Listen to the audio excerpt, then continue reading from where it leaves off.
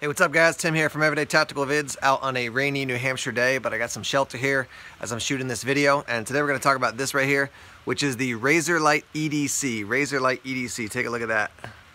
So this came to us from Outdoor Edge, and I've been checking out some of their other products. The Brush Demon, I just finished a review on. I'm using their knife called the Leduc, and actually my buddy Blaze is going to be working on a video of one of their saberback Bowie knives.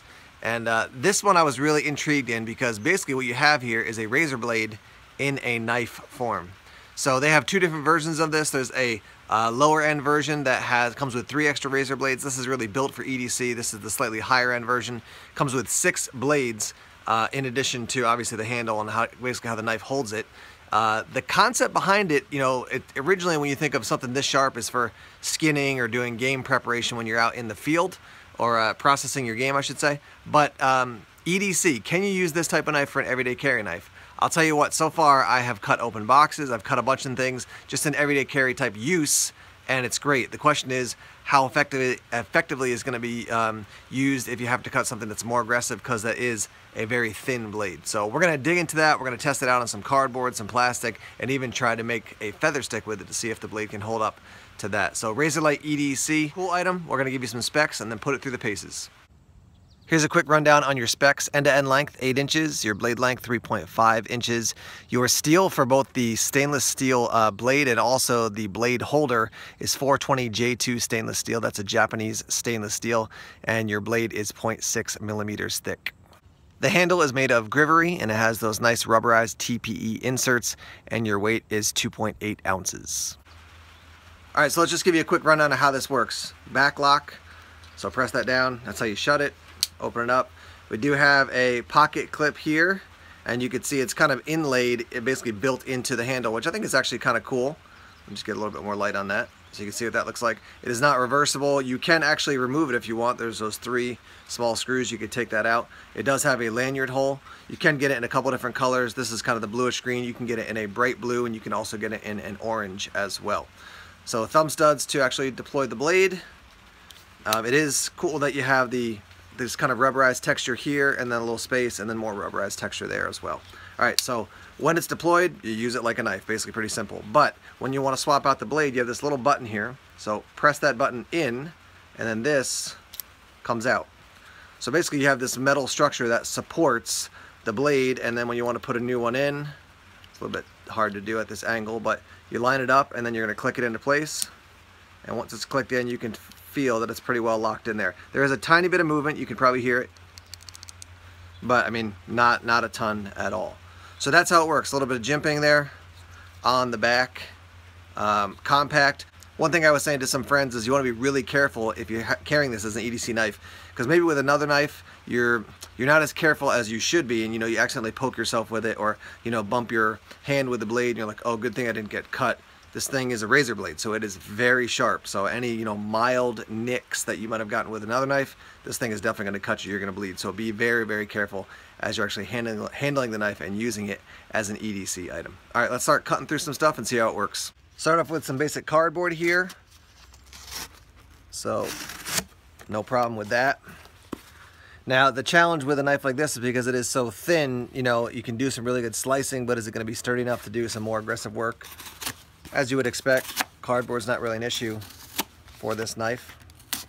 And I will say the blade is thin, but it does get thicker on the back here because this structure is supporting the blade. So it's thin as you start the slice, and then basically the knife gets a little bit thicker.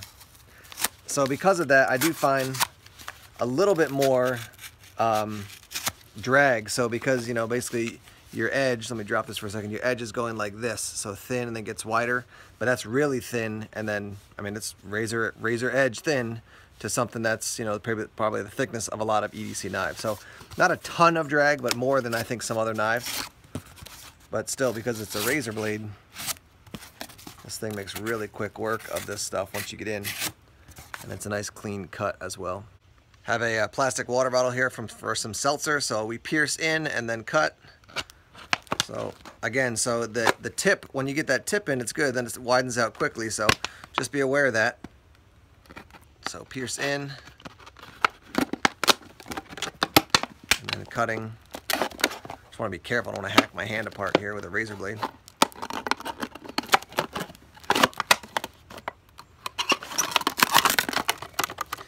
There's another, we'll pierce in here and cut again.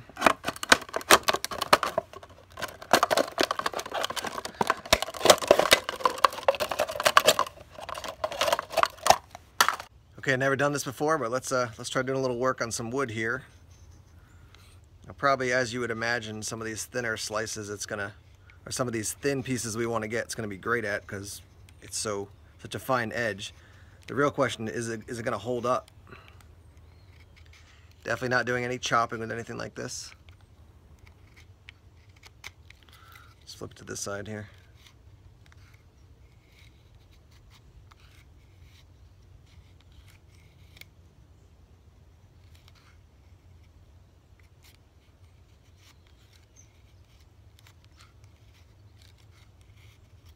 So we could do some of that fine work. This wood is a little bit wet.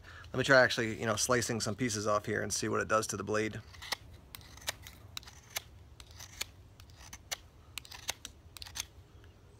It's pretty impressive so far. I mean, considering again how lightweight it is, that I could hold up to this wood. So I do want to show you this here. You can see when I was slicing the wood, some of it got up underneath.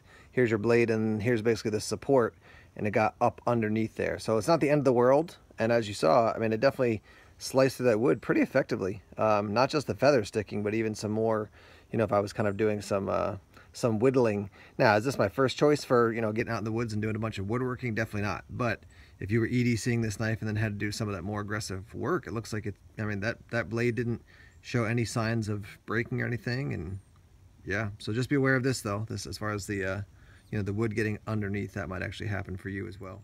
And just to show you real quick what I did to get the wood out was press the button, popped it out, kind of tapped it out, and then slide this back in, see if I can actually do it on camera.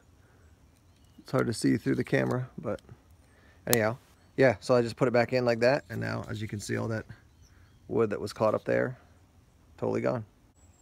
Here's a quick shot of some more carnage from the Razor-Lite EDC.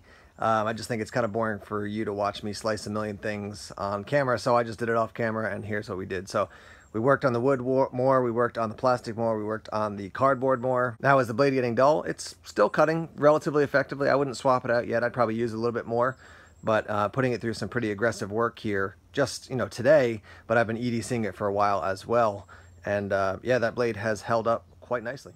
One thing I do want to show you is that this support, basically, that the razor blade slides into is very sturdy. So, I mean, there's not a whole lot of flex there whatsoever when you're actually pushing on it. And I'm pushing quite effectively, so we're not getting any, and I'm pushing on the tip here now. So it's really actually just cutting into the wood more than anything. But we're not getting, it's not like it's bending and it's going to snap really easily. From my experience, at least thus far, that's quite a strong support system with that metal piece built in there. So who am I going to recommend this knife to? First, let me tell you who I'm not going to recommend it to is if you are a bushcrafter who's doing a lot of woodworking, this is probably not going to be the knife for you. It's just not made for that. It's not going to hold an edge as long as something, like a D2 or a 1095, whatever it is for your bushcrafting knife that you prefer. Who is this for? If you're doing a lot of cutting open boxes, cutting twine, cutting rope, things like that, this could be a good option for you. Rope may be a little bit hard because if it's thick, this is just it's not a huge blade, it's 3.5 inches. But if you're doing a lot of twine cutting, paracord cutting, cutting open boxes, slicing through cardboard, this could be a really good option. The advantage is it's lightweight, and if your blade goes dull and you have the extras around, boom, just swap them out. You're ready to go again with a nice new blade. If you have your standard EDC knife, it may be stronger overall, but if the blade gets dull, you're going to have to spend some time sharpening it up. And can you do that at the job when you're supposed to be doing work?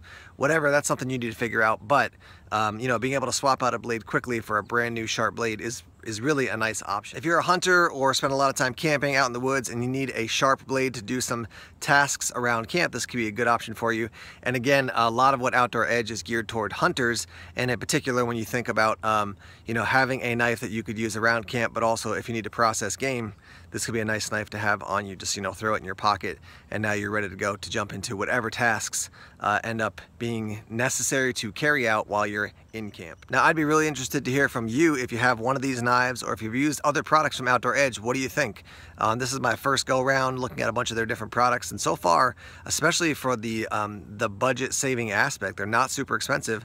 I think you're getting, you know, products that I'm quite happy with. I really liked using the Brush Demon, and this has been good for me as an EDC knife as well. So let's hear your comments in the comment section down below. If you want to purchase this item, there are links down below. You can head over to Amazon, and by purchasing them through those links, you're going to help support the Everyday Tactical Vids channel. Thanks again to Outdoor Edge for sending this and some other products along for review. More videos coming soon. Take care.